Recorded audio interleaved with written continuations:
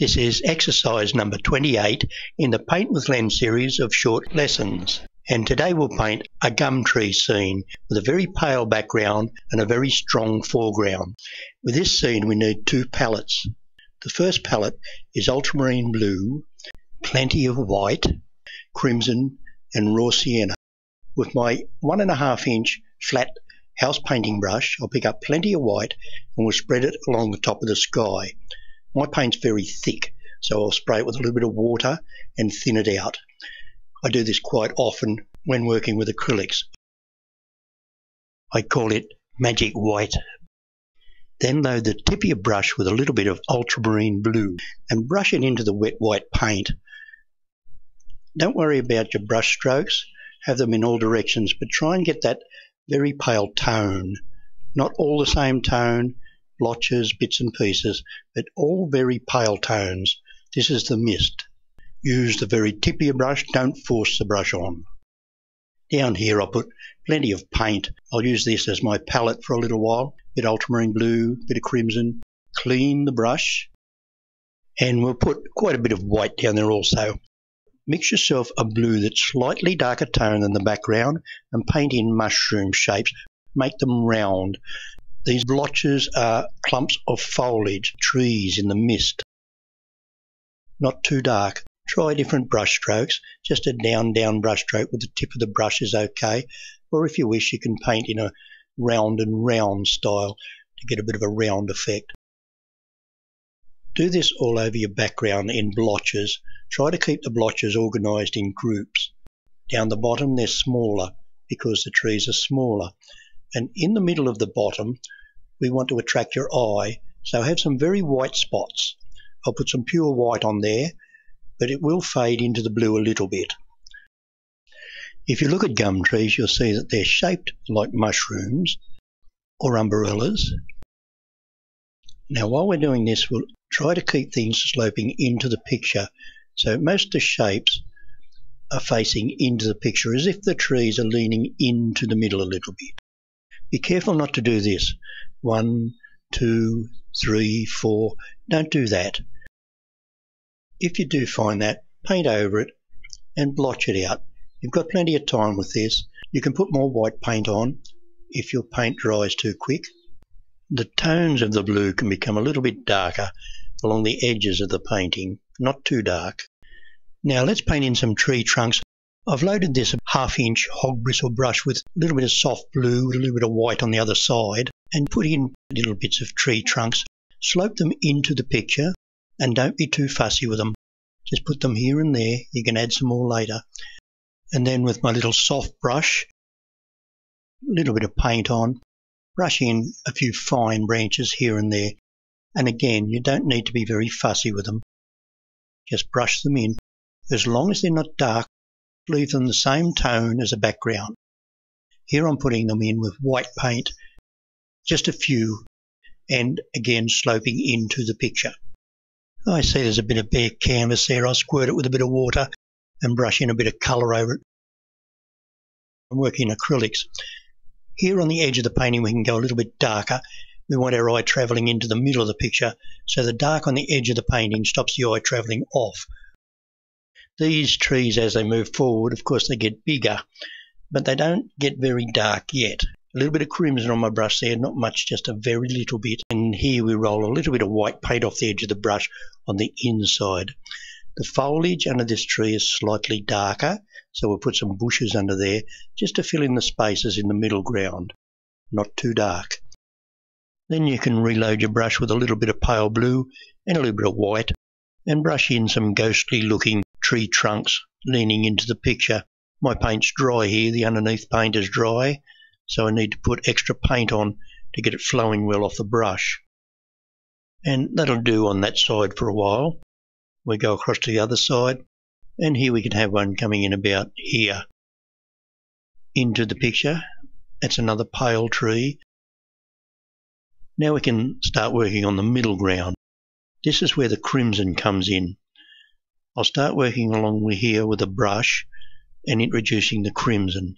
Now that I've used crimson on this brush, whatever colour I pick up will have a little bit of crimson tint in it. And in the middle we want white. So I'll pick up some white and brush it into the middle. Now let's mix a colour with tones of crimson. So when I'm coming forward, the crimson will be in every brush stroke. You won't see it, but it's there. We'll brush in the foliage here underneath the trees on the left. Just fill it in. You can just see that crimson, only just see it there in the foliage. Don't bring the crimson in too strong at this stage. Now we need another tree. I'll double load the brush and paint a tree in here with crimson in the tree. And you see how it moves forward. There's a bit too much crimson there, there's a little bit too much blue. So I'll paint over with the white. Up and down brush strokes. Don't fiddle around with it. Leave it rustic looking. And with your little brush, brush in a couple of prominent branches. These can be a little bit more defined than the branches behind. That one's a little bit too defined and it's pointing out of the picture. So I'll go over it with a bit of white and knock it back a bit so you can't see it so much. And a few rustic bits here and there. Now with my big brush, I'll fill in what is the foreground. Here we want pure colour, crimson and blue, both on the brush together. I did clean this brush before I picked up the darker colours, so don't let the white get in your darker colours. When we put the white on, we put the white over the top of the dark colours, just lay it on. And then dab, dab, dab a few little bits of grass here and there. You can paint grass with any brush, it's just a matter of how to use it. A bit more white in the middle. You could have water here if you wanted to, you see that? If you want to put water, you can put water in yours. I'll leave mine as ground level. Dab, dab, dab a few more little bushes and grass, and a bit more grass here in the foreground. This area will be covered over later, but we do need this undercoat first. We should finish everything that needs to be done in this blue palette before we move on to the brighter colours. So we'll put a little bit of foliage here in the foreground. We might see it later, we might not. And a few here. And then up on the side, I need something coming into the picture. There's too much light on the sides of the picture. So let's have a bit of foliage coming in here. That'll bring your eye into the picture. That's too dark. I think I'll put a little bit of highlight on top of that. Bring it forward again. So we put a little bit of, that's a bit of raw sienna and white. That brings it forward. And then it needs a few little branches later. Do you see how it comes forward again? And it turns a little bit green when it touches the blue paint. Now for our foreground palette, burnt sienna, Prussian blue, warm red, warm yellow, raw sienna again, and I still have some ultramarine there, and plenty of white. We'll mix some of these colours together. Don't mix them completely. That's the red and the burnt sienna and the blue, and that'll give us quite a dark colour. It's a brown we're looking for. We're working in browns now. This is not crimson anymore. This is bright red. This is a foreground colour, and you'll see how it'll stand forward of the other colours we've been using. Over here I'll mix another colour, and up here we'll have all the pretty colours that go in the light coloured bark. Pick up plenty of white and we're ready to paint a tree. Down through there? No, not there. I don't know where to put it. I'm not going to put it there because I don't want to destroy that side of the painting. We'll have to put it over this side. Let's have it right down through there. That's one, it's leaning into the picture, plenty of white paint, and another one here. My undercoat is just about dry now, so I'm painting wet on dry paint. You can paint wet on wet, you do exactly the same as I'm doing here. You see how it comes forward? These trees need to come forward of the background, so they're big trees. Plenty of white paint, plenty on. Let's bring a branch in from here. We'll have a wobbly branch. And another one in there. Now the colours. We put those browns on here and there, pick up plenty of paint. The forks of the trees have all got a lot of bark hanging in them, so I'll put that in, the darks for that. The butts of the trees have got plenty of darks. Down the big trunks is all colours. Let's start with a little bit of red, and then we'll put a little bit of yellow in. And then with our hog bristle brush, brush them in, blend the wet paints together. If you're working in oils or acrylics, you do exactly what I'm doing here.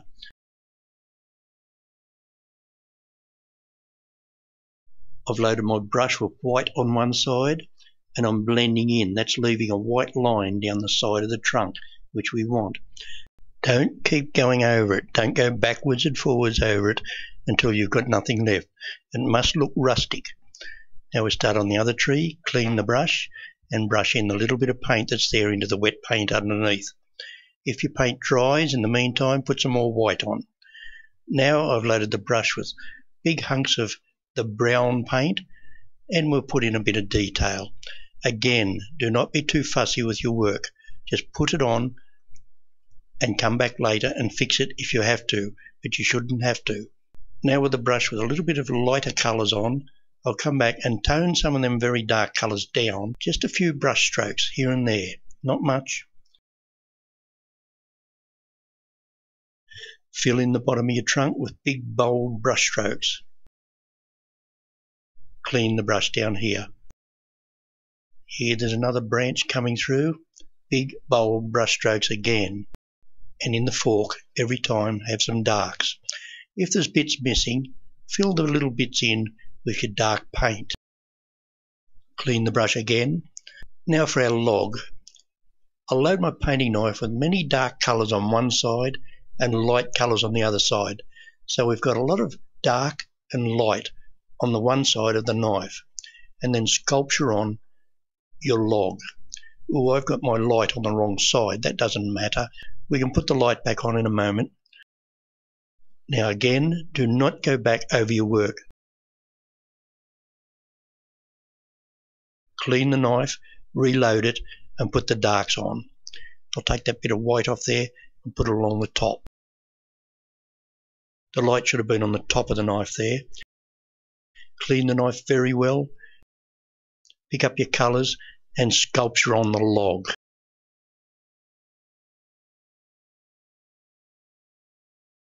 The dark should be underneath, so let's put the dark underneath. This is very dark here. It looks like there's a hole in the log. That's what we want. And a few bits and pieces here. Of course, have it facing into the picture. You see along the edge of the log there, I've loaded my knife with light colours, and we can put a little bit of what looks like bark on top of the log. Just lay it on. There's a very white line along the top of the log. That looks like a bit of light shining off the top of the log. And now with a little soft-haired brush, twiddle in a branch. Then we know it is an old log laying there. A few branches underneath. And a few branches here and there. Clean your brush down the bottom. And with the fan brush, we can touch up under the log. Just put it on, lift it up. Clean the fan brush, put it on, lift it up. Put it on, lift it up. We'll have some paint on that. Put some paint down and this will make good grass. Put some light, some dark underneath and bring it up with a fan brush. So we're making it up as we go along. We add the things we need. If there's something there that looks good, leave it. If it doesn't look so good, put the grass over the top. Bit more paint, bit more grass. You make yours up as you go along. Light and dark. Everything is from light to dark. Don't let any white get into here, into your paint now. And again here we can make more grass, the same method. I keep picking up the warm yellow, but because my brush is dirty with the browns, the yellow doesn't come out yellow, it comes out a browny colour. We'll put some colour here on the masking tape, that's dark and light, and pull it up into the picture. And this will give the effect that the grass is coming up from outside the frame of the picture, which looks good. Dab, dab, dab. You dab harder and you get a darker colour. I'll fill in that little bit. I don't want to attract the eye to that area there. I want your eye looking over the top and past there. Now a bit of detail. A little round soft brush. I've loaded it with dark on one side, light on the other. And when needed, I can turn the white onto the canvas and pull it down, give me a white edge on the bark hanging off the tree. This is a great little brush stroke. You might want to practice it on a spare piece of board. And just here, because I've got the little brush in my hand, I'll fill in a little bit, just dab a little bit of detail there. And a few little branches. And a little bit of detail on the end of our log. A little bit of light around the end of the log.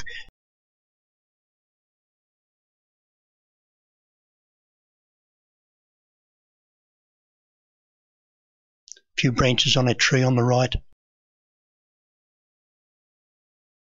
And a few horizontal lines here to make the area look flat. Paint a branch or two up into your painting from the big tree. This is to stop your eye travelling up the tree, and also it looks very effective with the contrast of the blue background and the dark branches. Hold your brush with 2 fingers. You can twiddle the branches off by holding your brush with 2 fingers. Now a bit of detail in the tree again, and the contrast again from the background to the foreground will come out when you put these darks on. These are the colours we mixed earlier out of the reds and the blue and the burnt sienna all together. You never know what colour is going to come off your brush. A few more branches here and there, not too many. Keep them jagged.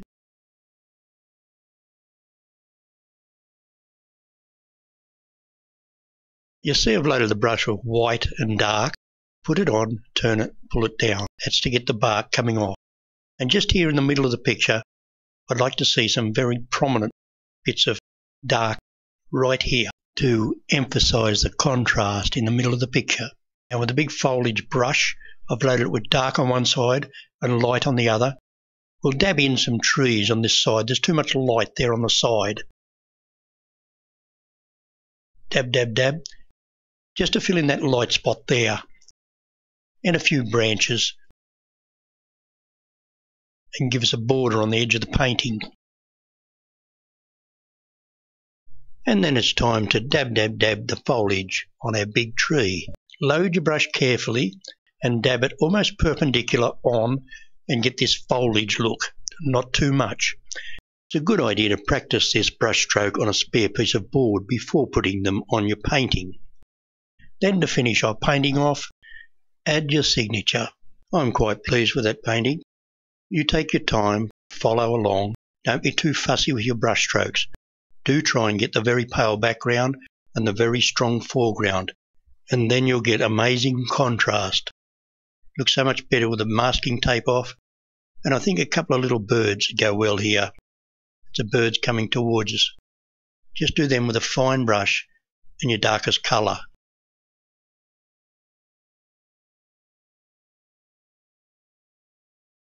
I thank you and I hope to see you again.